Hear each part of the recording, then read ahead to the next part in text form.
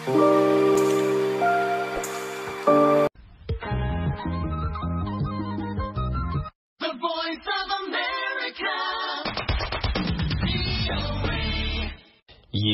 የአሜሪካ ድምጽ ራዲዮ ጣቢያ ነው።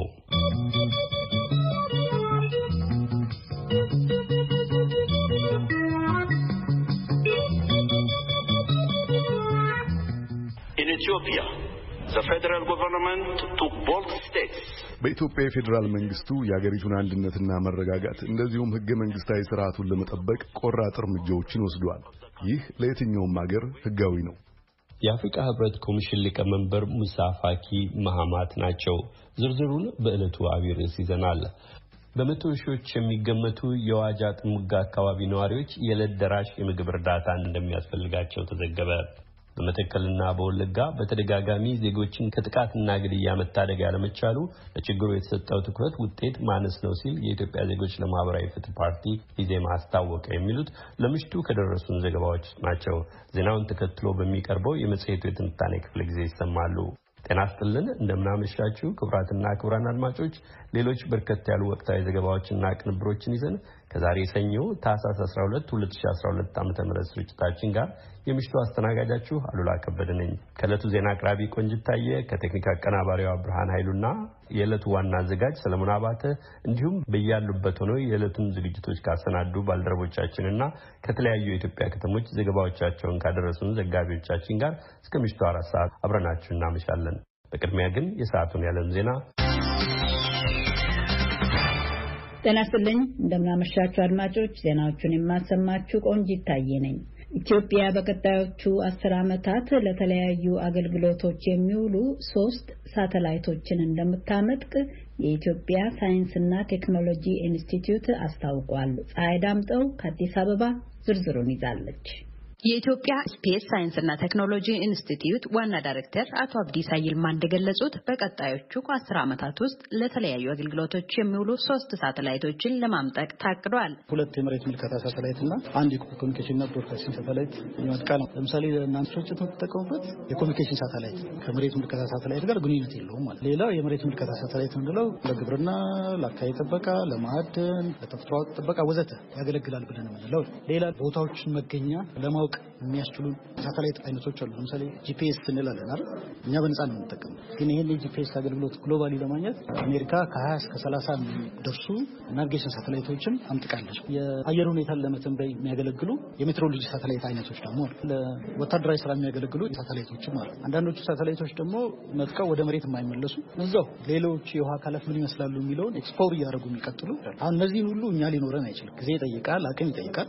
እዛ ደረጃ እስክንደርስ ግን የትኞቹ ናቸው አሁኑኑ የሚያስፈልጉን ብለን ነው የተነሳ ነው ማለት ነው። እና በዋናነት አሁን ላይ የሚያስፈልገን የመሬት ምልከታ ETHO እና አሁን ይመጥቃል ያለው የመሬት ምልከታ ሳተላይቶች ናቸው ማለት ነው። በሁለተኛ ደረጃ ደግሞ የሚያስፈልገን የኮሙኒኬሽንና ብሮድካስቲንግ ሳተላይት ነው። እሱንም እየሰራንበት ነው። የኮሙኒኬሽንና ብሮድካስት ሳተላይት የሚባለው በብሮድካስት ሚዲያዎች ለኢንተርኔት፣ ለስልክና ለኮሙኒኬሽን አገልግሎት የሚውል ነው። በአሁኑ ሰዓት ሀገሪቱ እነዚህን አገልግሎቶች ከውጪ በመከራየት በሚሊዮን ዶላር የሚገመት ከፍተኛ የውጭ ምንዛሪ ታጣለች ብሏል። ከኮሙኒኬሽን እና ብሮድካስት ሳተላይት በተጓዳኝ 2 የመሬት ምልከታ ሳተላይቶች የሚገነቡ ሲሆን በጥቅሉ በዚህ ዘርፍ የሚደረገው ልማት የሕዝባችንን ኑሮ በማሻሻል ገቢውን ከማሳደግ አንጻር ከፍተኛ ሚና ይኖረዋል ሲሉ አቶ አብዲሳ ተናግረዋል። ETRSS-1 ባለፈው ዓመት ማለትም ታህሳስ 10 2012 ዓ.ም ነው የኢትዮጵያ የመጀመሪያ ሳተላይት ሆና ወደ ህዋ የተላከችው ያሉት አቶ አብዲሳ ልክ በአመቱ ሁለተኛ ሳተላይት ለመላክ ታቅዶ ሳይሳካ ቀርቷል ብለዋል። ዛሬ ተይዞ ነበር ከጧቱ 1 ሰዓት ተኩል እስከ 1 ሰዓት ከ50 ባለ ጊዜ እንደምትመጥቅ እንግዲህ የአየር ሁኔታ ነው። 3 ሰዓት እስኪቀረው ድረስ እንደሚመጥቅ እርግጠኛ ነበር። ሁሉ ነገር ተጠናቆ ስላለቀ ማለት ነው። ከ3 ሰዓት በኋላ ታይፎን በመከሰቱ ምክንያት ይሄ ታይፎን ደግሞ ለሚቀጥሉት 48 ሰዓት እንደሚቆይ በዛ አካባቢ ማለት ነው በአንጠቃይ ቦታ ላይ ስለተገለጸ ማንጠቁን ፖስትፖን ተደርጓል ማለት ነው። በስፔስ ሳይንስና ቴክኖሎጂ ዘርፍ አስተዋጽኦ እያበረከቱ ያሉ ወጣትና አንጋፋ ተመራማሪዎች በዕለቱ ዕውቅና ተሰጥቷቸዋል። ተማሪ ሮቤል ባምላክ ዕውቅና ከተሰጣቸው መካከል አንዱ ነው። እኔ በጣም ደስ ብሎኛል። ከዚህ በፊትም ልክ እንዳገኘው ሪኮግኒሽን ሲባል ደስ ነው፣ ስሜን ሲጠራ ደስ ይለኛል እና አሁን የደረኩትንም ስራም ለመቀጠል በተሻለም ለመጨመር ሐሳብ አለኝ። ቴክኖሎጂን ከማሳደግ ጎን ለጎን የሥራ ዕድል በመፍጠር ከፍተኛ የሆነ የውጭ ምንዛሪ ማስቀረትና ዘርፉ የራሱ ገቢ ምንጭ ሆኖ የውጭ ምንዛሪ እንዲያስገኝ ለማድረግ ይሰራል ብሏል። ለአሜሪካ ድምጽ ሀይዳምጦ ከአዲስ አበባ። ሀይዳምጦን እናመሰግናለን። በቀጣዩ ዘገባ የአዳማ ሳይንስና ቴክኖሎጂ ዩኒቨርሲቲ ባለፈው ዓመት በኮቪድ-19 ምክንያት ሳይመረቁ የቀሩትን ከ1200 በላይ ተማሪዎቹን አስመርቋል። ሙክታር ጀማል ዝርዝሩን ይዟል። በሳይንስና ቴክኖሎጂ ዘርፍ ተለይቶ ስልጠና ከሚሰጡ ሁለት የኢትዮጵያ ዩኒቨርሲቲዎች ውስጥ አንዱ የሆነው የአዳማ ሳይንስና ቴክኖሎጂ ዩኒቨርሲቲ ከኮቪድ-19 ወረርሽኝ ተከትሎ ተቋሙን በመዝጋት ወደ ቤታቸው ሸኝቶ የነበሩ የመጨረሻ ዓመት ተማሪዎቹን ነው ማስመረቁን ያበሰረው። የተማሪዎቹ ቆይታ የጤና ሚኒስቴርና የህብረተሰብ ጤና ኢንስቲትዩት ባስቀመጡት የኮቪድ-19 መከላከያ መመሪያዎች መሰረት ነው ያሉት የአዳማ ሳይንስና ቴክኖሎጂ ዩኒቨርሲቲ ፕሬዝዳንት ዶክተር ለሚጉታ ተማሪዎቹ የቀራቸውን የትምህርት መርሃ ግብር አጠናቀው እንዲመረቁ መደረጋቸውን ገልጸዋል። ከዚህ ተመራቂዎች መካከል 1228 በመጀመሪያ ዲግሪ እንዲሁም ሁለት ተማሪዎች በፒኤችዲ ይመረቃሉ። ከዛሬ ጠቅላላ ተመራቂዎች ተማሪዎች መካከል 274 21.1 በመቶ ተመራቂዎች ሴቶች ናቸው። የተማሪዎች የከፍተኛ ትምህርት ዕድል ለማስፋትና የሴት መምህራንን ቁጥር ለማሳደግ ዩኒቨርሲቲው በቀየሰው አቅጣጫ መሰረት ከሚመረቁ ተማሪዎች ውስጥ ከፍተኛ ውጤት ያስመዘገቡ ተመራቂዎች የድህረ ምረቃ ትምህርት በአዳማ ሳይንስና ቴክኖሎጂ ዩኒቨርሲቲ እንዲቀጥሉ ነፃ የትምህርት ዕድል በየዓመቱ ይሰጣቸዋል። በዚሁ መሰረት ለዘንድሮ ተመራቂዎች ለእያንዳንዱ ትምህርት ክፍል ወይም ዲፓርትመንት 7 ነፃ የማስተርስ ትምህርት ዕድል፣ 4 ቦታ ለወንዶች፣ ለሴቶች 1 እስከ 4 ለወጡ ወንዶች 3 ቦታ ሴቶች ብቻ የሚወዳደሩበት በአጠቃላይ 140 ምሩቃን ስኮላርሺፕ እንዲሰጣቸው በዩኒቨርሲቲ ሴኔት መወሰኑን ሳበስርላችሁ በታላቅ ደስታ ነው። ለአሜሪካ ድምጽ ሙክታር ጀማል ነኝ ከአዳማ። ሙክታርን ለዘገባው እናመሰግናለን። የኤርትራ ኮሮና ቫይረስ ወረርሽኝ መከላከያ ግብረ ኃይል ከአሁን ቀደም በሁሉም ክፍላተ ሀገርና በአንዳንድ የገጠር አካባቢዎች የጉዞ ታሪክ በሌላቸው ዜጎች ላይ ቫይረሱ መገኘቱን በመግለጽ ከነገ ማክሰኞ ታህሳስ 13 ከጠዋቱ 12 ሰዓት ጀምሮ ተግባራዊ የሚሆን ማናቸውንም እንቅስቃሴ የሚገድብ አስቸኳይ መመሪያ በዛሬው ዕለት አውጥቷል። መመሪያው የግድ አስፈላጊና ሊቋረጡ የማይችሉ እና በሚመለከተው አካል ከተፈቀዱ ስራዎች በስተቀር በመላ ሀገሪቱ ማንኛውንም እንቅስቃሴ የሚከለክል መሆኑን የተገለጸው መመሪያውን በሚጥስ ሰው ላይ ጥብቅ እርምጃ ይወሰዳል ብሏል ግብረ ኃይሉ። ብርሃነ በርሀ ከአስመራ ተከታዩን ዘገባ አስተላልፎልናል።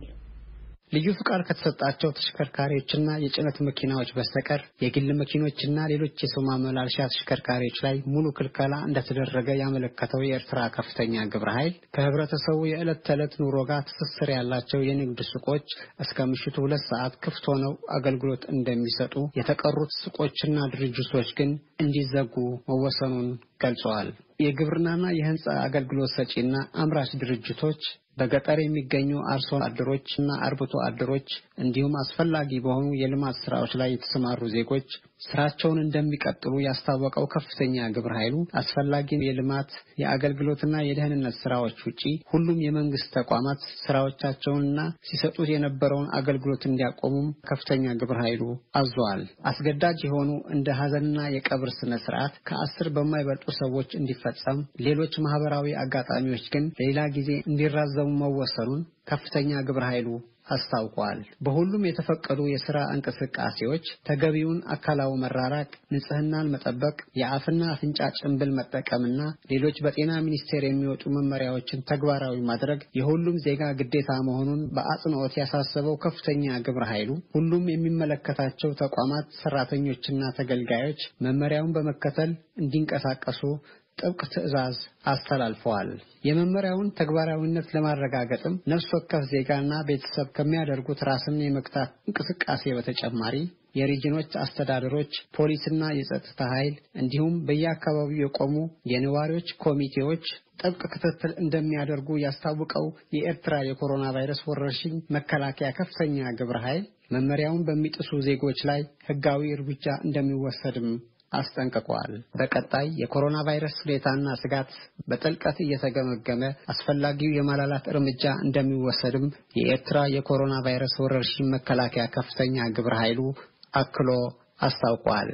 ከዚህ ጋር በተያያዘ ዜና የኤርትራ ጤና ሚኒስቴር ባለፈው እሁድ ባሰራጨው መረጃ በኤርትራ የኮሮና ቫይረስ የተገኘባቸው ሰዎች ቁጥር 784 መድረሱንና ከነዚህ ውስጥም 580ዎቹ ከህመሙ እንዳገገሙ 174 ዜጎች ደግሞ በሆስፒታል ክትትል እየተደረገላቸው እንደሆነ አስታውቋል። ብርሃነ በርሀ ለአሜሪካ ድምጽ ከአስመራ።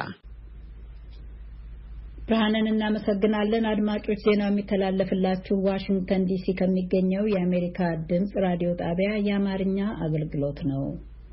ኬንያ የመንግስት ሆስፒታሎች ውስጥ የሚሰሩ ሐኪሞች ዛሬ ሰኞ አገር አቀፍ የሥራ ማቆም አድማ መጀመራቸው ተሰምቷል። የኮቪድ-19 ህሙማንን ያከምን በቂ የደህንነት ዋስትና የሚሆን ራሳችንን ከቫይረሱ የምንጠብቅበት ቁሳቁስ አልቀረበልንም በማለት አድማ መምታታቸውን ነው የሙያ ማህበራቸው ያስታወቀው። የኬንያ ዶክተሮች፣ የፋርማሲ ባለሙያዎች፣ የጥርስ ሐኪሞች ማህበሩ ትናንት በትዊተር ገጹ ባወጣው መግለጫ ባለፉት 8 ወራት ውስጥ ስናሰማ የቆየነው ብሶትና አቤቱታ መፍትሄ አላገኘልንም ብለዋል። የኬንያ መንግስት የጤና ሰራተኞችን ደህንነትና ጤና ችላ ብሏል። የጤና ዋስትና በስራ ላይ ለሚደርስ ጉዳት ካሳም ይሁን በቂና ጥራት ያለው የራስ መጠበቂያ አላቀረበልንም ሲልም የሐኪሞች ማህበሩ አማሯል። የዩናይትድ ስቴትስ የተወካዮችና የሕግ መወሰኛ ምክር ቤቶች በኮሮና ቫይረስ ምክንያት የኢኮኖሚ ጫና የገጠማቸውን አሜሪካውያን ቤተሰቦችና የንግድ ተቋማት ለመደጎም ለሚያስፈልገው $900 ቢሊዮን ወጪ ላይ ዛሬ ድምጽ ይሰጣሉ ተብሎ ይጠበቃል። አዳነች ፍስሐዬ ዝርዝር ዘገባውን ይዛ ቀርባለች።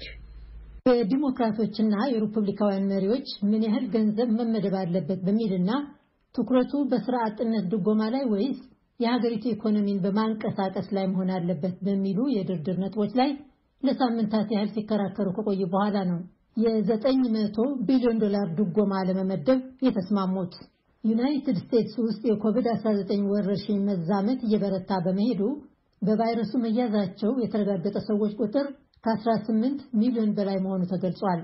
በየዕለቱ በቫይረሱ የሚያዙ ሰዎች ብዛት ከ200,000 በላይ እንደሆነ፣ በሞት የተለዩ ሰዎች ብዛት ደግሞ ከ317,000 በላይ መድረሱን የኮሮና ቫይረስን ጉዳይ የሚከታተለው የጆንስ ሆፕኪንስ ዩኒቨርሲቲ ማዕከል አስታውቋል። የሚመደበው ገንዘብ ለአብዛኞቹ ሰዎች የ$600 ድጎማ መስጠትን እንደሚያካትት፣ በአመት ከ$75,000 በላይ ለሚያገኙት ቀስ በቀስ እየቀረ እንደሚሄድ የሕዝብ ተወካዮችና የሕግ መወሰኛ ምክር ቤት መሪዎች ትላንት አስታውቀዋል።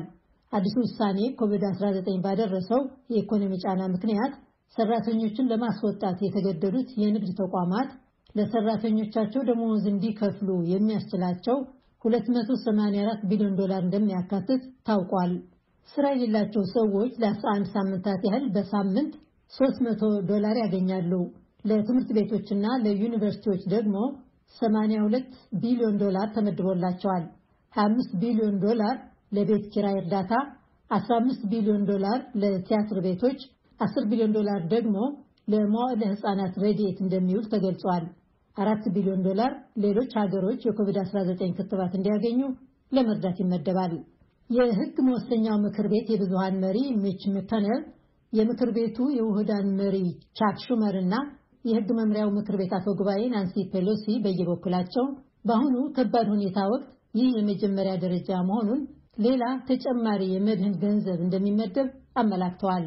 ተመራጩ ፕሬዝዳንት ጆ ባይደን የእርዳታ ገንዘብ የሚመደብ መሆኑን ይፋ መደረጉን በመልካም እንደሚቀበሉ በመግለጫ በገለጹበት ወቅት ስራው ገና አላበቃም ብለዋል።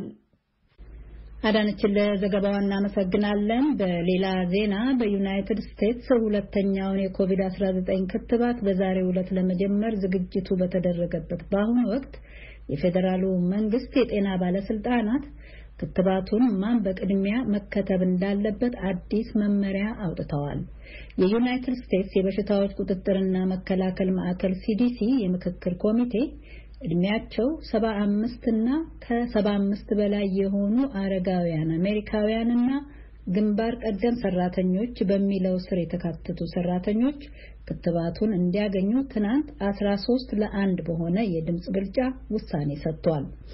ሲዲሲ አማካሪ ኮሚቴ ይህንን መመሪያ ያወጣው በዩናይትድ ስቴትስ የመድኃኒት ኩባንያ ሞደርና እና በብሔራዊ የጤና ተቋማት የተቀመመውን 6 ሚሊዮን ክትባት የጫኑ በመቶዎች የተቆጠሩ የጭነት መኪናዎች በሀገሪቱ ዙሪያ መሰማራት በጀመሩበት በአሁኑ ወቅት ነው። ይህ በእንዲህ እንዳለ ተመራጩ ፕሬዝዳንት ጆ ባይደን እና ባለቤታቸው ጂል ባይደን ዛሬ በቴሌቪዥን እየታዩ ፋይዘር ሰራሹን የኮቪድ-19 ክትባት ይወስዳሉ ተብሎ እየተጠበቀ ነው። አድማጮች ለሰዓቱ ያለን ዜና በዚሁ ያበቃል።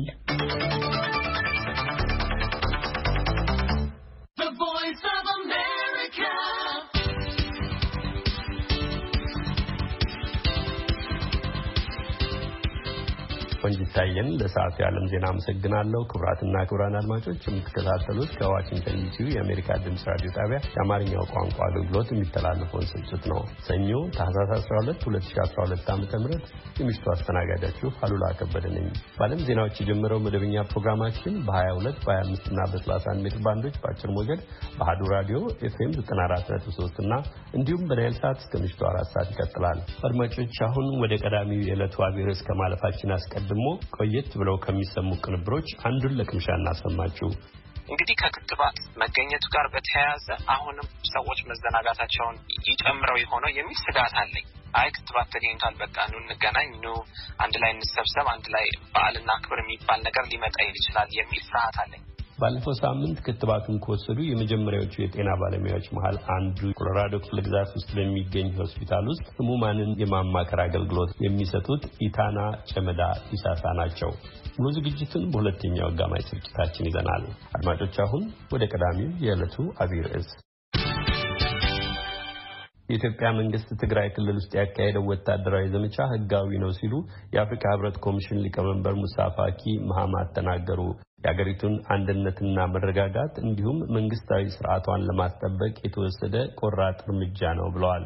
ሊቀመንበሩ በኢጋድ መሪዎች ስብሰባ ላይ ዛሬ ሲናገሩ የህብረቱ ሊቀመንበር ያሰሙትን ቃል እንደ ዲፕሎማሲያዊ ድል ይቆጠራል ያለው የኢትዮጵያ መንግስት የአፍሪካ ህብረትም ሆነ የኢጋድ አቋም የአባል ሀገራቱ አቋም መሆኑን ጠቅሷል። በሌላም በኩል የኢትዮጵያና የሱዳን የጋራ ድንበር ኮሚሽን ስብሰባ ሰሞኑን በሁለቱ ሀገሮች አዋሳኝ አካባቢዎች በተከሰተ ግጭት ዙሪያ እንደሚነጋገር ተገልጿል። እስክንድር ፍሬው ነው ያጠናቀረው። በጅቡቲ የተካሄደው 38ኛው የምስራቅ አፍሪካ የልማት በይነ መንግስታት ባለስልጣን ኢጋድ የመሪዎች ስብሰባ በወቅታዊ ጉዳዮች ላይ የተተኮረበት ነው። የኢትዮጵያ ወቅታዊ ሁኔታም እንደዚሁ ከአጀንዳዎቹ አንዱ ሆኖ ተነስቷል። መንግስት በትግራይ ክልል ያካሄደውን ወታደራዊ ዘመቻ በቅርበት ሲከታተል የቆየው የአፍሪካ ህብረት ኮሚሽን አቋምም በዚህ ስብሰባ መክፈቻ ላይ ግልጽ ተደርጓል። በመክፈቻው ላይ የተናገሩት የአፍሪካ ህብረት ኮሚሽን ሊቀመንበር ሙሳ ፋኪ መሐማት ህጋዊ ሲሉ ነው የኢትዮጵያን ፌዴራል መንግስት እርምጃ የገለጹት። The federal government took bold steps. በኢትዮጵያ የፌዴራል መንግስቱ የሀገሪቱን አንድነትና መረጋጋት እንደዚሁም ህገ መንግስታዊ ስርዓቱን ለመጠበቅ ቆራጥ እርምጃዎችን ወስዷል።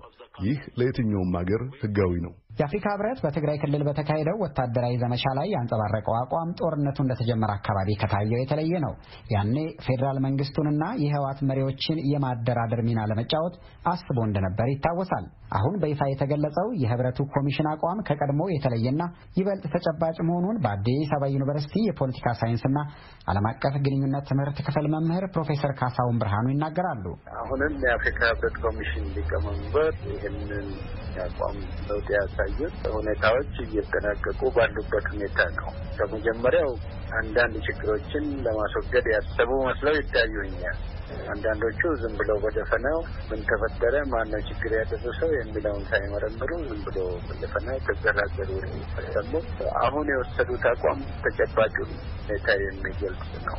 የኢትዮጵያ መንግስት በበኩሉ የአፍሪካ ህብረትና የኢጋድ አቋም የአባላቱን ሀሳብ የሚያንጸባርቅ መሆኑን የገለጸው የውጭ ጉዳይ ሚኒስቴር ቃል አቀባይ አምባሳደር ዲና ሙፍቲ ይሄንኑን ያብራሩት አሁን ብቻም አይደለም፣ ቀደም ሲልም በእነዚህ የኢጋድ አባል ሀገሮች ጉብኝቶችና ውይይቶች ተካሂደዋል ከመሪዎቹ ጋር በመንግስት ከፍተኛ አካላት።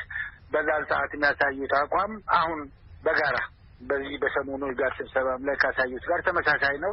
ኤግዛክትሊ ሙሳ ፋቂ ካሉት ጋር የሚስማማ አንድ አይነት ፖዚሽን ነው የነበራቸው ማለት ነውና ስለዚህ ይህንን እንደ ትልቅ ዲፕሎማቲክ ስኬት ነው የምናየው። የህግ በላይነትን ለማስከበር ኢትዮጵያ የተጫወተችው ዲፕሎማቲክ እንቅስቃሴ አጋዥ ነበር ማለት ነው። የጅቡቲው የኢጋድ አባል ሀገራት መሪዎች ስብሰባ የተካሄደው በኢትዮጵያና በሱዳን የጸጥታ ኃይሎች መካከል በተፈጠረው የድንበር ግጭት ማግስት ነው። አጋጣሚውን በመጠቀም የተገናኙት የኢትዮጵያ ጠቅላይ ሚኒስትር አብይ አህመድና የሱዳን አቻቸው አብደላ ሐምዶክ በግጭቱ ዙሪያ መወያየታቸውን አምባሳደር ዲና ሙፍቲ ተናግረዋል። የመፍትሄ አቅጣጫ ማስቀመጣቸውንም ገልጸዋል። እነዚህ በድንበር አካባቢ የተፈጠሩ ነገሮች በተለይ በሱዳን መንግስት አመራር ፍላጎት ሳይሆን በታችኛው እርከን የተፈጸመ መሆኑን ነው ይሄን ነገር እንመለከተው እና ከዚህ አንጻር ይሄ ነገር እንዳይደገም ዘላቂ የሆነ መፍትሄ እንዲያገኝ የሚል አቅጣጫ የያዘ ውይይት ማድረጉት ይህም ውይይት ተሳካ ነው። ለነገሩ ችግሩ ኢንሲደንቱ አንቆሟል። አንድ ጊዜ የሆነ ኢንሲደንት ነው፣ የዘለቀም አይደለም። የሁለቱን ሀገሮች ግንኙነት አያንጸባርቅም። የሁለቱን ሀገሮች ግንኙነት ቁመና አይመጥንም ማለት ነው። ቆሟል ሲሉ ግን አምባሳደር አሁን አንዳንድ ወገኖች የሚያሰራጯቸው መረጃዎች አሁንም የሱዳን ጦር በኢትዮጵያ ግዛት ውስጥ ይገኛል የሚሉ መረጃዎች የሚያሰራጩ አሉና ግጭቱ ነው የቆመው ወይስ በትክክል ነገሮች ወደ ነበሩበት ተመልሰዋል? ቤዚካሊ ነገሮቹ ሙሉ በሙሉ ወደ ነበሩበት መመለስ አለባቸው። ግጭቱ የለም አሁን። ነገር ግን አሁንም እዚህ ላይ እስክንድር ይህንን ኢንሲደንት ተጠቅመው የራሳቸውን አጀንዳ ለሱዳን ህዝብና መንግስት ጥቅም ሳይሆን ለኢትዮጵያ ህዝብና ጥቅም ሳይሆን ለራሳቸው አጀንዳ መጠቀም የሚፈልጉ ወገኖች አሉ። ይህን አቋማቸውን በሚዲያም ያጋግሉታል። እዚህ ከጎረቤት አካባቢ እየሄዱ ኢትዮጵያና ጎረቤት ሀገሮች መካከል ልዩነት እንዲፈጠር የሚገፉ የሚሰሩ ወገኖች እንዳሉ መካድ የለበትም። ይህም ይስተዋላል፣ ይታወቃል በእኛ በኩል። ዞሮ ዞሮ ግን ይህ እቅዳቸው በአሁኑ ሰዓት የተሳካ አይደለም፣ ሊሳካም አይችልም። ምክንያቱም ሱዳንና ኢትዮጵያ እርስ በርስ ይፈላለጋሉ። በጋራ ነው የሚጠቀሙት፣ በትብብር ነው የሚጠቀሙት፣ በሰላም ነው የሚጠቀሙት። ይህን አቋምን ነው ሁለቱም መሪዎች በአሁኑ ሰዓት ያንጸባረቁት ማለት ነው በውይይት ላይ። በሁለቱ መሪዎች ውይይት በተቀመጠው አቅጣጫ መሰረትም የሀገራቱ የጋራ የድንበር ኮሚሽን ስብሰባ ሰሞኑን እንደሚካሄድ ቃል አቀባዩ ጠቅሰዋል። በዚህ የድንበር ኮሚሽን ስብሰባ ሁልጊዜም ያለ ነው። በድንበር ጉዳዮች ላይ ሁልጊዜም ይነጋገራል። የጋራ ኮሚሽኖች ሌሎችም አሉ፣ የትብብር ማለት የተለያየ ሴክተር መስሪያ ቤቶች አሉበት። ይሄ ዞሮ ዞሮ አሁን ባለው ሁኔታ ላይ ሊነጋገር የሚችል የድንበሩንም ጉዳይ አንስቶ የሚነጋገር አካል ነው የሚሆነው። ዞሮ ዞሮ ዋናው መቼ ነው የሚካሄደው? አምባሳደር መጀመሪያ ይሄኛው ዋልቀኑ አልተቆረጠም፣ ግን ዲስ ዊክ ሆፕፉሊ ወደዛ የሚካሄድበት እድሉ አለ። ዋናው ነገር ምንድን ነው? እኛ ከዚህ ትሩፋቱ በሰላም ልዩነቶችን የመፍታት አቅጣጫ መከተላችን ነው። በዲፕሎማቲክ መንገድ ከኮንፍሮንቴሽን ወጣ ያለ የሌሎችን ስውር አጀንዳ የማስፈጸም ነገር እንዳይኖር። የምስራቅ አፍሪካ የልማት በይነ መንግስታት ባለስልጣን ኢጋድ አባል ሀገራት መሪዎች በሌሎች የአካባቢው የጸጥታ ጉዳዮች ላይም ተነጋግረዋል። ስብሰባቸውንም አጠናቀዋል። ለአሜሪካ ድምጽ ሬዲዮ እስክንድር ፍሬው ከአዲስ አበባ።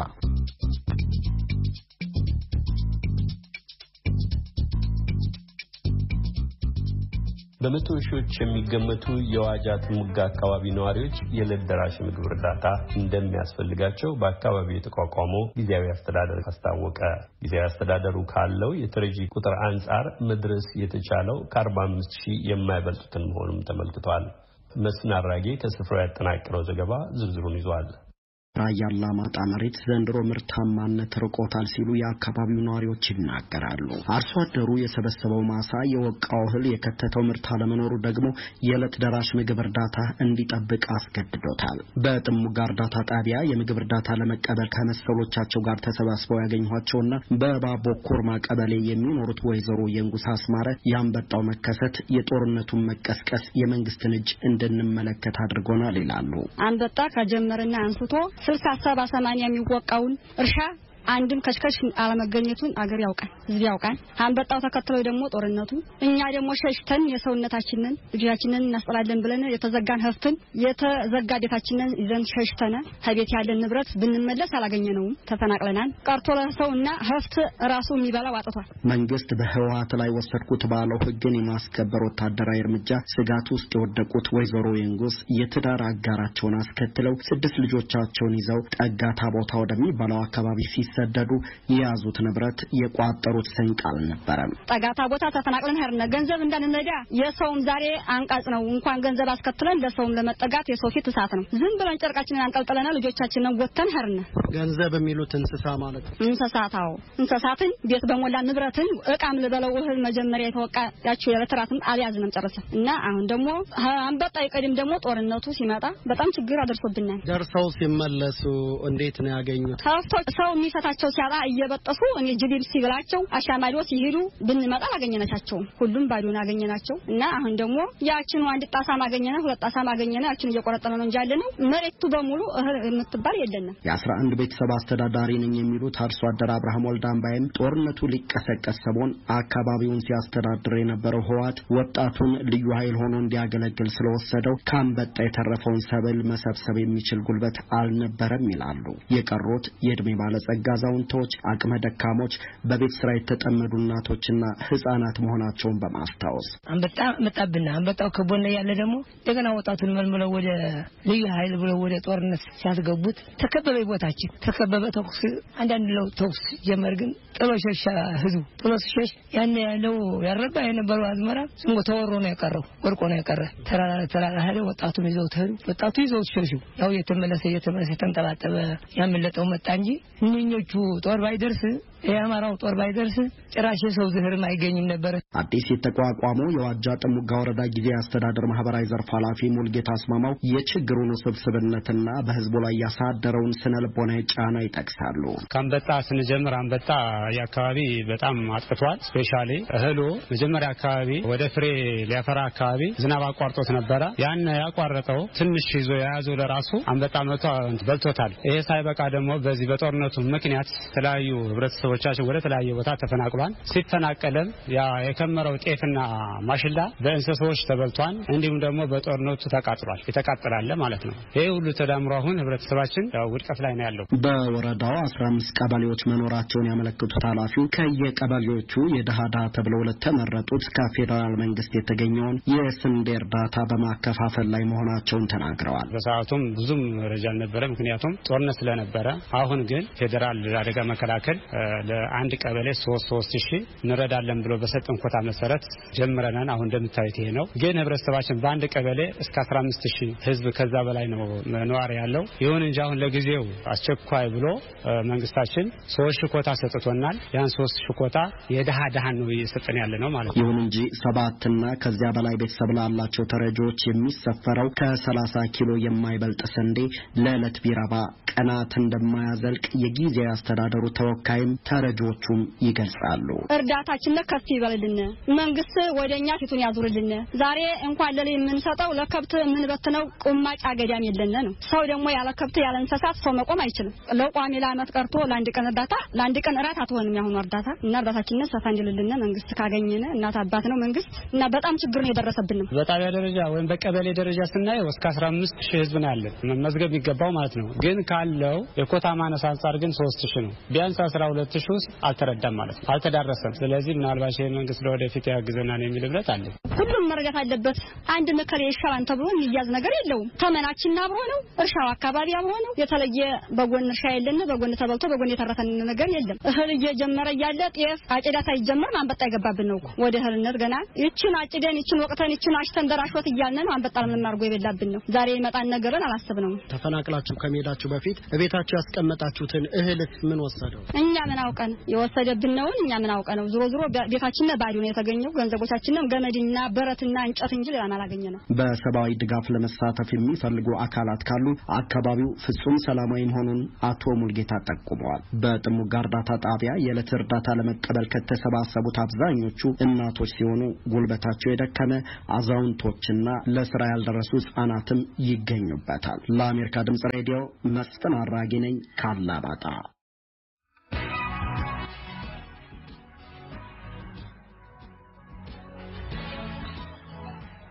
በማይካድራ ከተማ ቁጥራቸው ከ600 እስከ 1000 እንደሚደርስ የተነገሩ በጅምላ የተገደሉ የከተማይቱ ነዋሪዎችን እየዘከረች መሆኗን የኢትዮጵያ ኦርቶዶክስ ተዋሕዶ ቤተክርስቲያን አስታወቀች። በትላንትናው ዕለት የተካሄደውን የጸሎተ ፍትሐት ስነ ስርዓት ተከትሎም አስከሬናቸው ተሰባስቦ በስፍራው በሚገኝ የመቃብር ቦታ እንዲያርፍ መደረጉንና በከተማይቱ ለሚሰራ መታሰቢያ ሐውልት መሰረተ ድንጋይ መቀመጡን ጠቅሶ በስፍራው የሚገኝ ዘጋቢያችን ዮናታን ዘብዴዎስ ተከታዩን አድርሶናል። በማይካድራ ከተማ ጥቅምት 30 2013 ዓ.ም በአንድ ሌሊት ከ600 በላይ ሲቪሎች ጭካኔ በተሞላበት ሁኔታ በጅምላ መገደላቸውን አምነስቲ ኢንተርናሽናልና የኢትዮጵያ ሰብአዊ መብት ኮሚሽን ባወጡት የመጀመሪያ ሪፖርታቸው መግለጻቸው ይታወቃል። የሀገር መከላከያ ሰራዊት የአማራ ልዩ ኃይልና ሚሊሻ የማይካድራን የጸጥታ ችግር ቢቆጣጠሩም በማንነታቸው የተነሳ በግፍ በየሜዳው ተገደሉ የተባሉ ሲቪሎች አስክሬን በጅምላ ተገድለው በተገኙበት አፈር ተመልሶባቸው መቆየቱን የከተማው ነዋሪዎች ተናግረዋል። ሰሞኑን ግን የኢትዮጵያ ኦርቶዶክስ ተዋሕዶ ቤተክርስቲያን ወደ ስፍራው በላከቻቸው ከ120 በላይ ሊቃውንትና ካህናት አስክሬኖቻቸውን አስለቅመው በከተማው በሚገኘው አቡነ አረጋዊ ቤተክርስቲያን ቀብራቸዋለች። ጸሎተ ፍትሐትና ቡራኬም ፈጽማለች።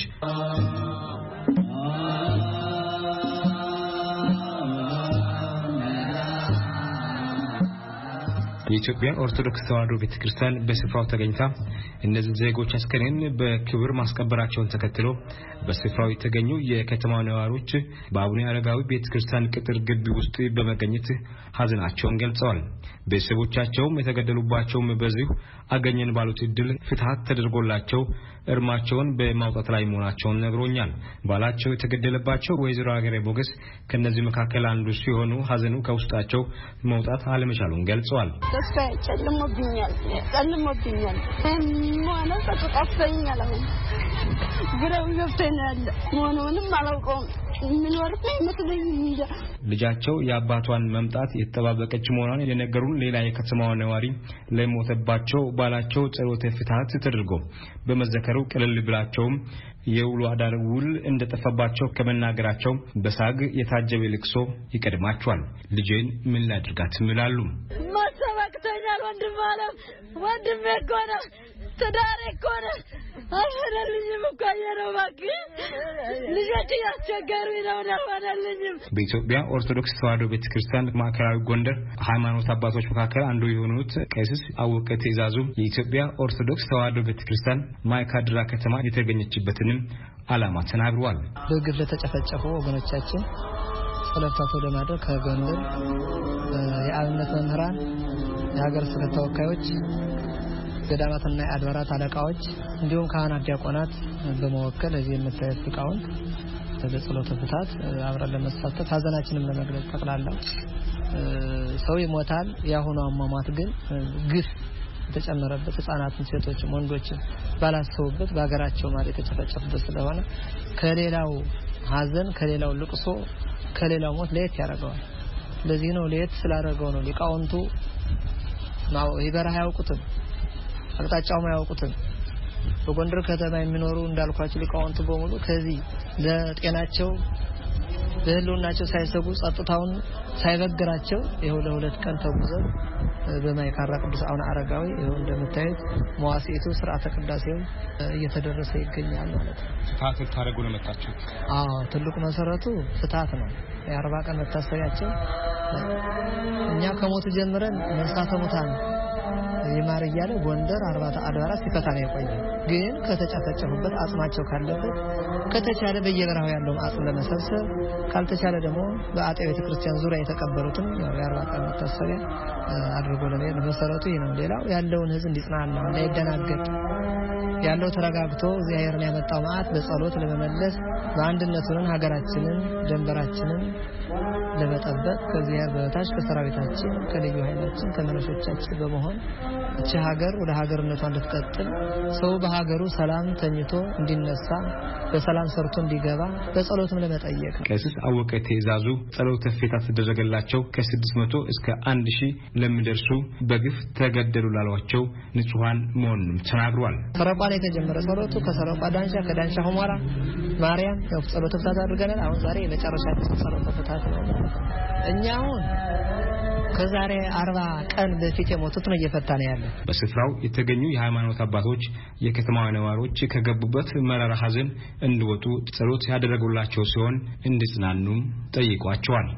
ከእንግዲህ በኋላ ማልቀስ አያስፈልግም። እግዚአብሔር ሐዘኑን ያዘን ዳርቻ ያድርገው። የሞቱትን ነፍሳቸውን ገነት መንግስተ ሰማያት ያወርስልን። ሀገራችን ሰላም ያድርግልን። በጅምላ ለተገደሉ ሲቪሎችም ማስታወሻ ይሆን ዘንድ በማይካድራ ከተማ የመታሰቢያ ሐውልት መሰረተ ድንጋይ በሊቃውንቱ ተቀምጧል። ለአሜሪካ ድምጽ ራዲዮ ዮናታን ዘብዲዮስ ጎንደር።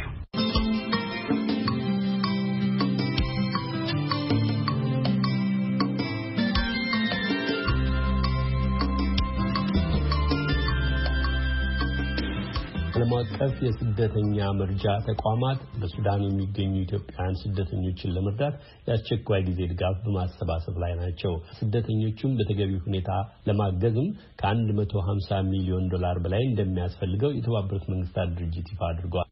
በሱዳን የኢትዮጵያውያን ስደተኞች ልጆች የሆኑት ትውልደ ሱዳናዊ የኢትዮጵያውያን ወጣቶች ስደተኞች ማህበር የተባለው ድርጅት በሱዳን ሀበሻትና ኡምኩራብ ካምፕ ለሚገኙ ኢትዮጵያውያን ምግብ፣ ልብስና ሌሎች ቁሳቁሶችን በማሰባሰብ ለመርዳት ጥረት በማድረግ ላይ መሆናቸውን ጠቅሳ የደንገረመው ከቡድኑ ሰብሳቢዎች መካከል አንዱ የሆነውን ተሾመ ኪሮስን አነጋግራ ተከታዩን አቀናብራለች።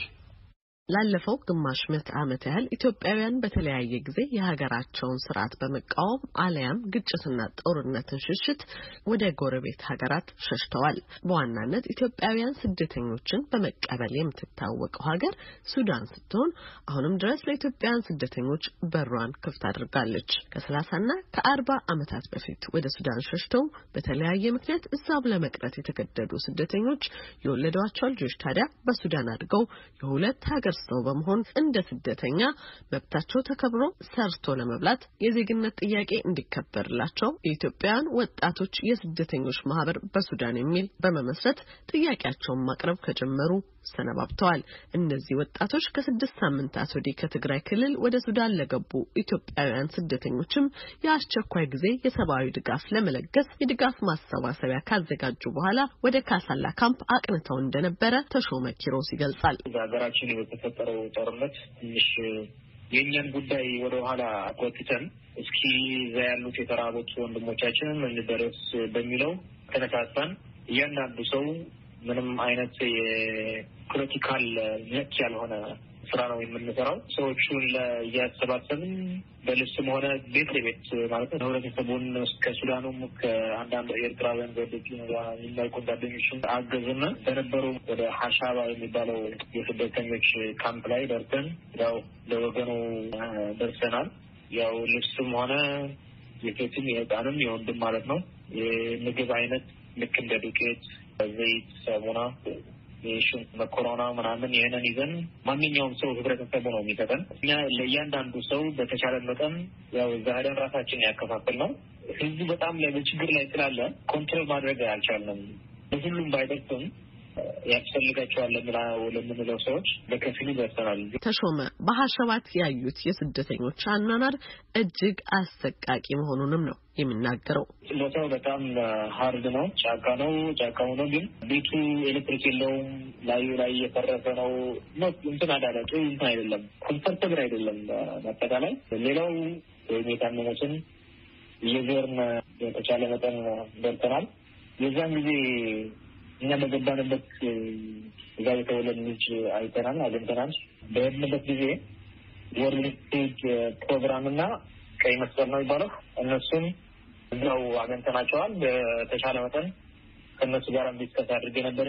ወርልድ ፕሮግራም ማሽላ አቅርቦ ነበር እና ጥሬ ነው፣ የተፈጨ አይደለም የቀረቡት። እንግዲህ ያስደተኛው እዛ የወጣው ያለው ሰው ሁሉ እንዳለ ሊቆረጥመው ካለ ነው በስተቀር ጋገረው የሚበላበትን ቻንስ የለውም እና ይነካሻል።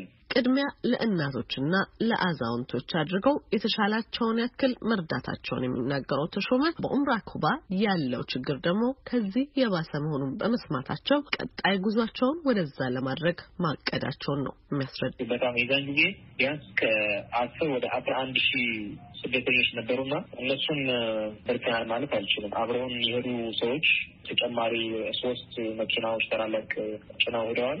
እሱም ለእያንዳንዱ ካምፕ ላይ አንዳንድ መኪና ለመስጠት።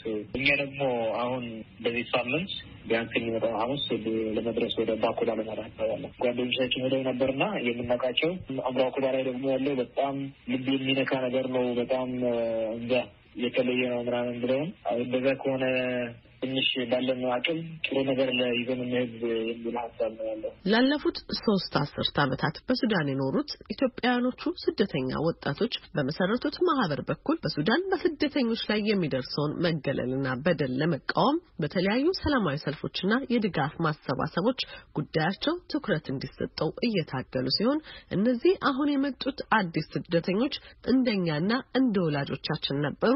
በቀጣይም የሚያጋጥማቸው የኛ እጣ መሆኑ ከሰብአዊ መብት ጋር የሚሰሩ ተቋማት ለዚህ ችግር ትኩረት ሊሰጡት ይገባል ይላሉ። ምክንያቱም እኛ ድሮም እንደነሱ ነበርና መፍትሄ ካልተገኘ ድረስ የነሱም ያን አይነት ጉስቁልና ሊደርስባቸው እንደሆነ ነው።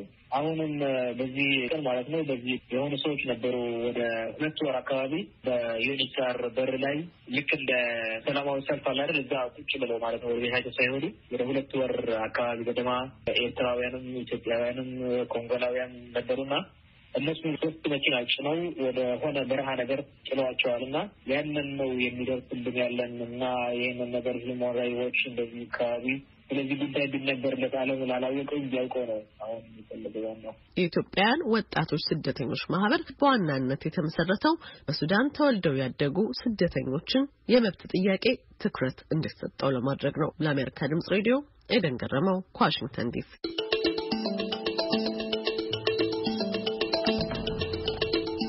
ለስካቸው ለዘገባው አመሰግናለሁ። አድማጮች ተከታዩ የመጽሔት ርዕስ ደግሞ ወደ ዩናይትድ ስቴትስ ይመልሰናል። በመላው ዩናይትድ ስቴትስ የአውሮፓውያን የገና በዓል ከመድረሱ በፊት የኮሮና ቫይረስ ወረርሽኝን ለመከላከል 2ኛ ዙር ክትባት በስርጭት ላይ ሊውል ዝግጅት እየተደረገ ነው። በሌላ በኩል ብሪታንያ ደግሞ አዲስ መልክ ይዞ በከፍተኛ መጠን እየተስፋፋ ያለውን ቫይረስ በመስጋት እንደገና ብዙ ነገሮችን ወደ መዘጋጋት መመለሷን አስታውቃለች። እናስመልክቶ የአሜሪካ ድምጽ ዘጋቢ ሚሼል ኪዌኒ ያጠናቀረችውን ዘገባ ዝርዝር ደረጀ ደስታ እንደሚከተለው ያቀርበዋል። በዩናይትድ ስቴትስ ባዮቴክ በተባለው የመድኃኒት አምራች ሞደርና የተመረተው የኮሮና ቫይረስ ክትባት በዚህ ሳምንት በመላው አሜሪካ ስርጭት ላይ ይውላል ተብሎ ይጠበቃል። ይሁን እንጂ ወረርሽኙን የሚከታተሉ ባለሙያዎች እንደሚሉት ስርጭቱ የሚመጣው አገሪቱ በየዕለቱ አዳዲስና ከፍተኛ የኮቪድ-19 ተጋላጮችን ቁጥር በመታስመዘግብበትና ወደ 113,000 ሰዎች ሆስፒታል ተኝተው በሚታከሙበት ጊዜ ነው። የበሽታ ቁጥጥርና መከላከያው ማዕከል እንደሚለው የፋይዘርን ክትባት ከወሰዱት ሰዎች መካከል 6 የሚሆኑ ሰዎች ከፍተኛ የሆነ የአለርጂ ምልክት የታየባቸው ከመሆኑ በቀር ክትባቱ ዝግጁ በሆነበት ጊዜ ሁሉም ሰው መከተብ እንዳለበት የዩናይትድ ስቴትስ ባለስልጣናት ይናገራሉ። በዋይት ሃውስ የሙከራ ክትባቶችን ሂደት የሚመሩት የጤናና የሰብአዊ አገልግሎቶች መምሪያ ረዳት ጸሐፊ አድሚራል ብሬት ጊርዋር ስለ ክትባቱ እንዲህ ብለዋል። It's widely recommended for everyone because we know it's 95% effective. ለሁሉም ሰው እንዲሰጥ በጣሙን ይመከራል። ምክንያቱም 95% ውጤታማ ነው። ከባዱን ህመም በመከላከል ደግሞ 100% ውጤታማ ነው። ወረርሽኙን የምናቆመው 70 ወይንም 80% የሆኑ አሜሪካውያን ክትባቱን እንዲወስዱ በማድረግ ነው። በብሪታንያ በአዲስ መልክ እየተስፋፋ ያለው ቫይረስ የበለጠ ተላላፊ ሆኖ የመገኘቱ ዜና የአገሪቱ መሪዎች ሁኔታዎችን እንደገና ወደ መገደብና ወደ መዘጋጋት እንዲመለሱ ያስገደዳቸው መሆኑ እየተነገረ ነው። የፈረንሳይ፣ የጀርመን እና የአውሮፓ አገሮችም ከእንግሊዝ የሚመጡ መንገደኞችን እያገዱ ነው። ዩናይትድ ስቴትስ እና እንግሊዝ መሪዎች ግን አዲሶቹ ክትባቶች ወረርሽኙን ሊከላከሉ የሚችሉ መሆናቸውን በመጥቀስ ብዙ ስጋት ሊኖር እንደማይችል ይናገራሉ። አድሚራል ብሬት ስለዚህ ሲናገሩ እንዲህ ብለዋል። I don't think there should be any reason. በአሁኑ ወቅት ብዙ የሚያሰጋ ነገር ያለ አይመስለኝም። ሁኔታውን በቅርቡ መከታተላችንን እንቀጥላለን። የምናደርገውም ይህንኑ ነው። ከፊሉ የዩናይትድ ስቴትስ በተለይም እንደ መካከለኛው ምዕራብና ሰሜን አካባቢ የሚገኙት ወረርሽኙን በተወሰነ ደረጃ መቀነስ ችለዋል። ያ መሻሻል ችግሩ በከፍተኛ ደረጃ በበረታባቸው በታችኛው የደቡብ አካባቢና በምስራቃዊ ካሊፎርኒያ አካባቢ አልታየም። የገናን በዓል ለማክበር ጥቂት ቀናት በቀሩበት በዚህ ጊዜ እንኳ አፕል በካሊፎርኒያ የሚገኙ በርካታ መደብሮችን ለጊዜው ለመዝጋት ወስኗል። We know what to do, and if Americans do these things, we can flatten. ምን መደረግ እንዳለበት እናውቃለን። አሜሪካውያን ይህንን ነገር ቢያደርጉ የወረርሽኙን መጠን መቀነስ እንችላለን። ክትባቱ ከመውጣቱ በፊት እንኳ በ10 ሺዎች የሚቆጠሩ ሰዎችን ሕይወት ማዳን እንችላለን። በመጨረሻም አድሚራሉ እንዲህ አሉ። ወረርሽኙ ለዘላለም የሚቆይ ነገር አይደለም። ይሁን እንጂ ሰዎች ይህን አስከፊ የክረምት ጊዜ በአንድነት ተባብረው መሻገር ይኖርባቸዋል።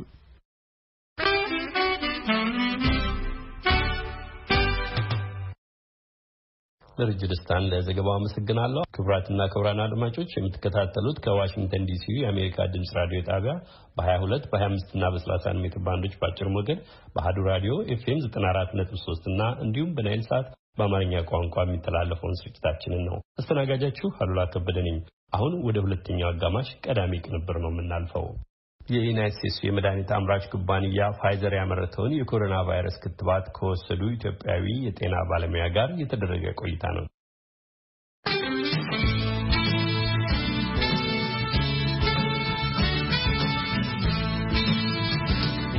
ግዙፉ የዩናይትድ ስቴትስ የመድኃኒት አምራች ኩባንያ ፋይዘር እና የጀርመኑ የሕክምና ቴክኖሎጂ ኩባንያ ባዮንቴክ በጋራ የሰሩት የኮቪድ-19 መከላከያ ክትባት በዩናይትድ ስቴትስ መስጠት ከጀመረ አንድ ሳምንት ተቆጥሯል። በኒውዮርክ ክፍለ ግዛት ሎንግ አይላንድ ጂዊሽ በተሰኘ የጤና ተቋም ውስጥ የምታገለግለው ነርስ ሳንድራ ሊንድሴይ የመጀመሪያውን ከቤተ ሙከራ ውጪ የተሰጠውን ክትባት ከወሰደች በኋላ በርካታ የጤና ባለሙያዎችና ሌሎች ለቫይረሱ የመጋለጥ ዕድላቸው ከፍ ያሉ ባለሙያዎች በቅድሚያ ክትባቱን እየወሰዱ ይገኛሉ። ለመሆኑ የኮቪድ-19 ክትባት አወሳሰድ ምን ይመስላል?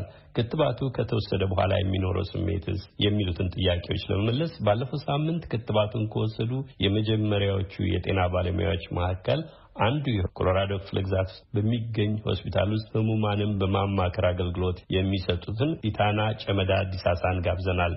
አቶ ኢታናን ያወያየችው ስመኝሽ የቆየናት እንደሚከተለው አሰናድተዋለች። ኢታና ጨመዳ ዲሳሳ እባላለሁኝ። የምኖረው በአሜሪካን ሀገር ኮሎራዶ በሚባለው ግዛት ነው። ሙያዬ ደግሞ በሆስፒታል ውስጥ ቻፕለን ሆኜ ያገለግላለሁ። ቻፕለን ማለት ስሜታዊና መንፈሳዊ ችግር ላጋጠማቸው በሽተኞች የምክር አገልግሎት የመስጠት ስራ ነው የምሰራው። ለኮቪድ-19 መከላከያ ሆኖ እንዲያገለግል በፋይዘር ኩባንያ የተሰራውን ክትባት ከወሰዱ የመጀመሪያ ሰዎች አንዱ ነህና መቼና እንዴት ነው ክትባቱን የወሰድከው? በምሰራበት ሆስፒታል ውስጥ ስራቸው በቀጥታ በኮቪድ-19 በሽታ ከተያዙ ሰዎች ጋር የሚገናኝ ባለሙያዎች እኔን የመሳሰሉ እንደዚሁም ደግሞ ሐኪሞች፣ ነርሶች በተለይ ደግሞ በኤመርጀንሲ ዲፓርትመንት ውስጥና በአይሲዩ ዲፓርትመንት ውስጥ ያሉ የጤና ባለሙያዎችን እንድንወስድ እድሉ ስለተሰጠን በዛ አጋጣሚ ነው የወሰድኩት። ክትባቱን የወሰድኩት ዲሴምበር 17 ነው የወሰድኩት። ክትባቱ በምን መልክ ነው የሚሰጠው? ከወሰድከው በኋላስ የተሰማ ስሜት ምን ይመስላል? ክትባቱን የወሰድኩት እንደማንኛውም የፍሉ ክትባት በክርን የሚሰጥ ክትባት ነው። ክትባቱን ልንወስድ በምንገባበት ሰዓት መሙላት ያለብን የጤና ጥያቄዎች የያዘ ፎርም አለ። ክትባቱን ከወሰድን በኋላ ደግሞ ለ15 ደቂቃ አርፈን እንድንቀመጥና አረፍ ብለን ለውጥ ካለው ወይም ደግሞ የሚሰማን ለየት ያለ ስሜት ካለ ቼክ አድርገውን በተለይ ደግሞ ፋይዘር ቢያዘጋጀው ክትባት ሁለተኛ ዙሩ ከ3 ሳምንት በኋላ ከ21 ቀን በኋላ ተመልሶ ስለሚወሰድ ከ21 ቀን በኋላ መተን የምንወስደው ክትባት የምንቀበልበትን የቀን ቀጠሮ አስይዘውን ነው የተሰናበት ነው። አንተ ከወሰድክ በኋላ የተሰማ ስሜት ምን ይመስላል? እንዳልከው ከወሰድክ በኋላ ለ15 ደቂቃ ከተቀመጥክ በኋላ ሊሆን ይችላል ወይም ደግሞ ወደ ቤት ከሄድክ በኋላ ያየኸው ለውጥ አለ? እንግዲህ እስካሁን ድረስ በጤናዬ ላይ ያየሁት ለውጥ የለም። ጤንነቴ ተመሳሳይ ነው። የኮቪድ-19 ክትባት መገኘቱና ለህዝብ መሰጠት እንደሚጀምር ከተገለጸ በኋላ በዋናነት መነጋገሪያ የሆነው ሰዎች ፈቃደኛ ሆነው ክትባታቸውን የመውሰዳቸው ጉዳይ ነው። ክትባቱ የጎንዮሽ ጉዳት ሊኖረው ይችላል በሚል ፍራቻ ብዙዎች በክትባቱ ላይ ገና እምነት የላቸውምና እስካሁን የሰማኸው ወይም ያየኸው ችግር አለ? ምናልባት ክትባቱ ሊያስከትል ይችላል የሚባሉ የጎንዮሽ ጉዳቶች አሉት? ማንኛውም ክትባት ለመጀመሪያ ጊዜ በሚመጣ ሰዓት ሰዎች በጥርጣሬ ወይም ደግሞ ወዲያውኑ 100% ለመቀበል ሊከብዳቸው ይችላል። ነገር ግን እኔ ይሄን ክትባት ለወስድ ስል ከጓደኞቼ እንደዚሁም ደግሞ ከቤተሰባችን መካከል የሕክምና ባለሙያ የሆኑ ሰዎችን አማክሬ በዛ የተወሰነ መበረታታት አግኝቼ ነው ይሄንን ለመውሰድ የፈለኩት። ከዛ ባሻገር ምንም አይነት ክትባት 100% ጥቅም እንጂ ምንም አይነት ጉዳት የለውም የሚባል ክትባት እስካሁን ድረስ አልሰማሁኝም። እያንዳንዱ ክትባት ሰውነታችን ውስጥ በሚገባ ሰዓት እንደየሰው እንደየጤናው እንደየእድሜው በተለያየ ደረጃ የተወሰነ ሳይድ ኢፌክት ሊኖረው ይችላል። ያ ደግሞ በተቻለ መጠን እንዲያንስ ይደረግ ይሆናል እንጂ ማን መድኃኒት የሚያመርት ተቋም ወይም ደግሞ ክትባት የሚሰራ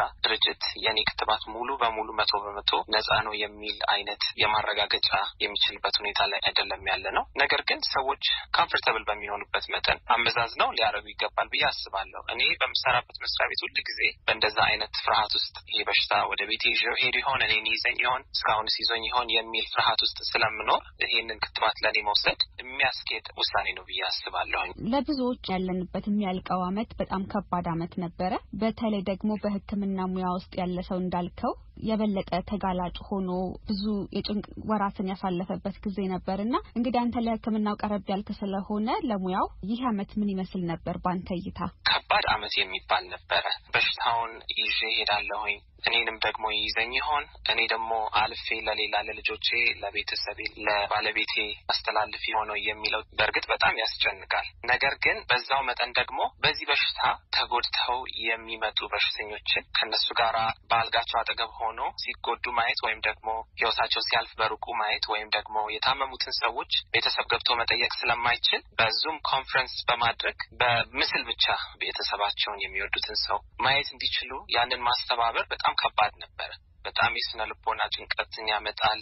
አንዳንድ ጊዜ ደግሞ አይ የበሽታ እኮ ውሸት ነው ወይ እንደዚህ የሚባሉ ነገሮችን የሚናገሩ ሰዎች ደግሞ በቦታ ሆነን ሰዎች ሲጎዱ የምናየውን ባለሙያዎች እንዳው በእኛ ቦታ በሆኑና ባዩት ነበረ የሚያሰኝበት ጊዜ አለ። ስለዚህ የተለያየ ደረጃ አለው ይሄ የሚሰማኝ ስሜት ማለት ነው። ይህን ያህል ታማሚ ቁጥር እንዳለ ሆኖ በሽታው እየጨመረ እንዳለ ሆኖም ግን ብዙ ሰው በተለይ መጀመሪያ ላይ ሲያደርግ የነበረውን አይነት ጥንቃቄ አያደርግም። ይጣሉ የነበሩ ክልከላዎች ከኢኮኖሚና ከማህበራዊ ግንኙነቶች አንፃር አስቸጋሪ ሆነዋልና አሁን ምናልባት የዚህ ክትባት መገኘት በዚህ ላይ ምን አይነት ጥቅም አለው ትላለህ? የሚያመጣው ለውጥ ይኖር ይሆን? እንግዲህ ከክትባት መገኘቱ ጋር በተያያዘ አሁንም ሰዎች መዘናጋታቸውን ይጨምረው የሆነው የሚል ስጋት አለኝ። አይ ክትባት ተገኝቷል በቃ ኑ እንገናኝ ኑ አንድ ላይ እንሰብሰብ አንድ ላይ በዓልና ክብር የሚባል ነገር ሊመጣ ይችላል የሚል ፍርሃት አለኝ። ስለዚህ አሁን ማበክሬ መናገር የምፈልገው ነገር ምንድነው ክትባት ተገኘም አልተገኘም ሰው በራሱ ሊያረጋቸው የሚገባቸውን ጥንቃቄዎች እንዲያረግ እጃችንን እንድንታጠብ ፊታችንን በማስክ መሸፈን አፍና አፍንጫችንን እንድንችል ከዛ በተረፈ ደግሞ አካላዊ ርቀትን ማድረግ እንድንችል አሁንም ማሳስበው ይሄንን ነው። ክትባቱን ከወሰድክ በኋላ በትዊተር ለራሴም ለቤተሰቤም ስል ተከትቤያለሁ ብለህ ጽፈሃልና ምናልባት ይሄንን ክትባት መውሰድ ለሚፈሩ ሰዎች ክትባቱን መውሰድ ምን ማለት ነው ካንተ አልፎ ለሌላ ሰው ያለው ጠቀሜታ ምንድነው የሚለውን መልእክት የምታስተላልፈው ካለ? ይህን ክትባት ልውሰድ አልውሰድ የሚባለው ጥያቄ እንደየሰው የተለያየ ሀሳብና ጭንቀት ሊያመጣ ይችላል። ስለዚህ እኔ የምመክረው ምንድነው እድሉ ከተገኘ የምታምኑትን የጤና ባለሙያ በማማከርና እነኚህ የጤና ባለሙያዎች በሚመክሯችሁ መሰረት ይህን ክትባት መውሰድ ወይም አለመውሰድ የሚባለውን ውሳኔ ባገናዘበ ሁኔታ እንድትወስኑ አበረታታችኋለሁ። ከዛ በተረፈ ግን ሚዛን የማይደፉ አይነት ነገሮችን በመናገር ኮንስፒረሲ ቲዮሪስ በማናፈስ ሰዎች ራሳቸውን ማዳን እንዳይችሉ ከማድረግ እንድንቆጠብ በዚህ አጋጣሚ በትህትና እጠይቃለሁ።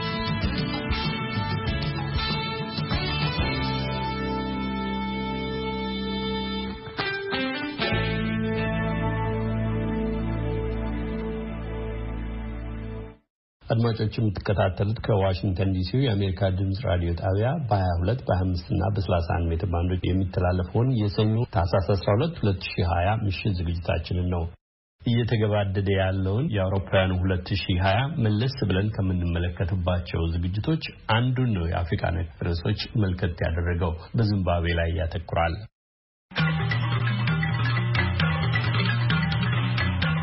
ያሳለፈው 2020 ለዚምባብዌ መልካም ዓመት አልነበረም ይላል የ2020 መገባደጃ የአፍሪካ ነክ ርዕሶች ትኩረት ያደረገበት ርዕስ።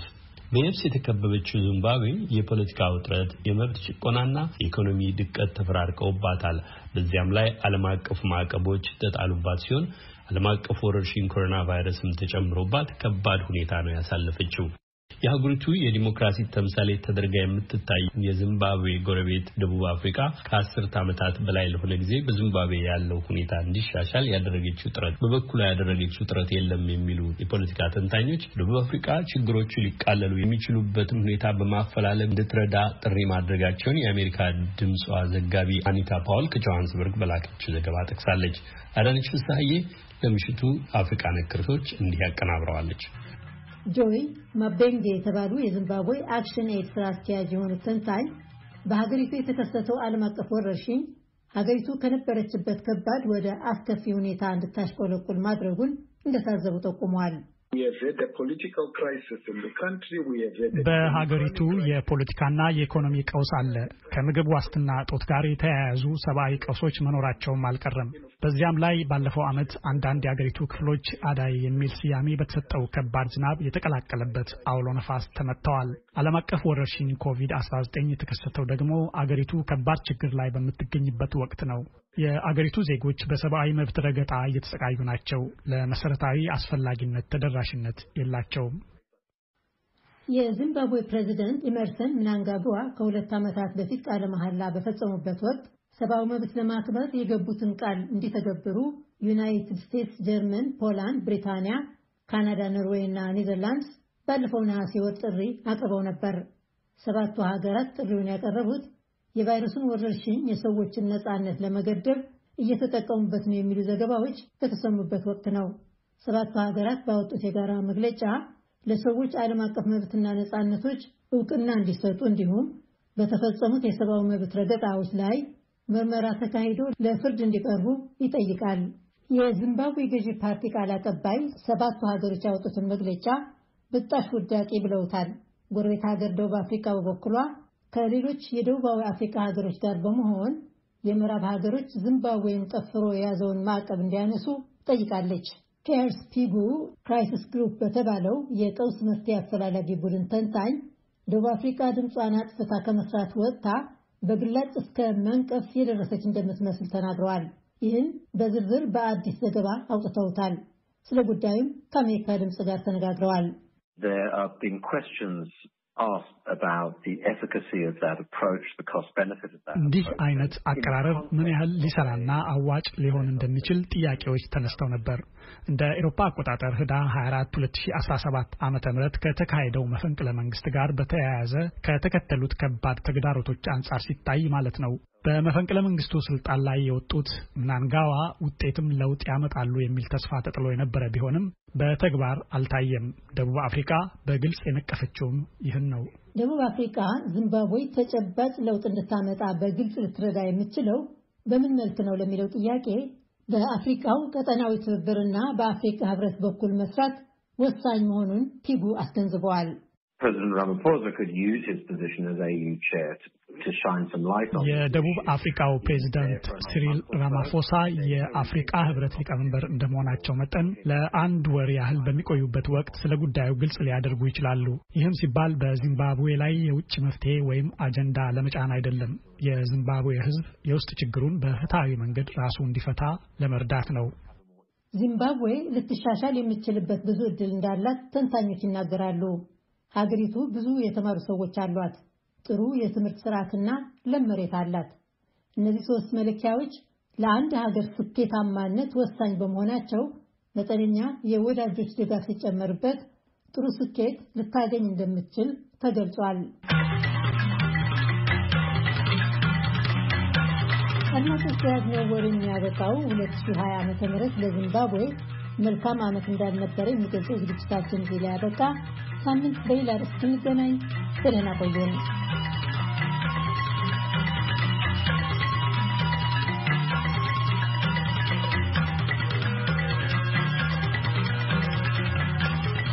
አድማጮች፣ አሁን ሳምንታዊው ስፖርት ነው። አዘጋጅና አቅራቢ ሀብታሙ ስዩም። የቤት ኪንግ የኢትዮጵያ ፕሪሚየር ሊግ ሁለተኛ ዙር ጨዋታዎች ከሰሞኑ ተደርገዋል። አርብ ታህሳስ 9 2013 ዓ.ም በተደረጉ ጨዋታዎች ሰበታ ከነማና ቅዱስ ጊዮርጊስ ባለድል ሆነዋል። ሰበታ ከተማ ሐዋሳ ከተማን፣ ቅዱስ ጊዮርጊስ ድሬዳዋ ከተማን 3-1 በሆነ ተመሳሳይ ውጤት ረትተዋል። ቅዳሜ ታህሳስ 10 በነበረ ጨዋታ ኢትዮጵያ ቡና ፋሲል ከነማን 3-1 አሸንፏል። ወልቂጤ ከተማና ጅማ አባጂፋር ባዶ ለባዶ አቻ ወጥተዋል። እሁድ ታህሳስ 11 ቀን 2013 በነበረ ጨዋታ ወላይታ ድቻ አዳማ ከተማን 2-0 ረትተዋል። ሀዲያ ሆሳና ባህር ዳር ከተማን 1-0 አሸንፏል። ዙሩን ሀዲያ ሆሳና ይመራል። ኢትዮጵያ ቡናና ሰበታ ከነማ በሁለተኛና ሶስተኛ ደረጃ ይገኛሉ። አቡበከር ናስር ከኢትዮጵያ ቡና፣ የአዳማ ከተማዎቹ አብዲሳ ጀማልና ታፈሰ ሰርካ የከፍተኛ ጎል አስቆጣሪዎችን ሰንጠረዥ ከአንደኛ እስከ ሶስተኛ ይዘዋል። ለማንቸስተር ሴት የእግር ኳስ ክለብ የምትጫወተው ሳም ሜዊዝ የዓመቱ የአሜሪካ ምርጥ ሴት የእግር ኳስ ተጫዋች ሆና ተመርጣለች። የ28 ዓመቷ ኮከብ የዩናይትድ ስቴትስ ብሔራዊ ሴቶች እግር ኳስ ቡድን ባለፈው ዓመት ፈረንሳይ ላይ በተደረገ የዓለም ዋንጫ እንዲያሸንፍ ረድታለች። በዚህ ዓመት ለብሔራዊ ቡድኑ ከ9 ጨዋታዎች በ8ቱ ተጫውታለች። በኮንካካፍ የኦሎምፒክ ማጣሪያ 4 ጎሎችንም አስቆጥራለች። ይህንን ሽልማት ባለፉት ዓመታት ካሸነፉ ሰዎች ዝርዝር ውስጥ መግባት በእርግጥም ትልቅ ክብር ነው ብላለች ሳም ሜዊዝ ቅዳሜ ዕለት ለክብሩ መብቃቷ ከተገለጸ በኋላ።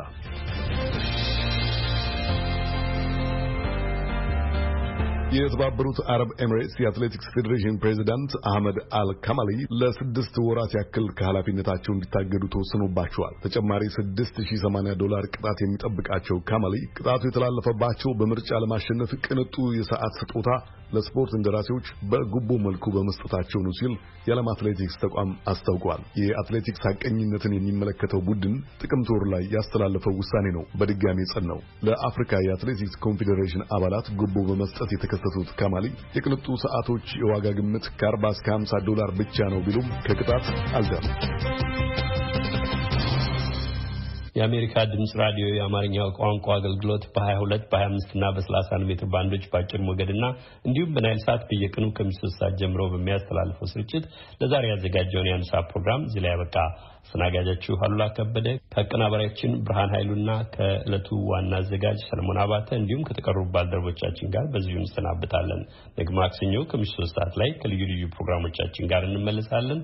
አሁን የትግርኛው ስርጭት ይቀጥላል።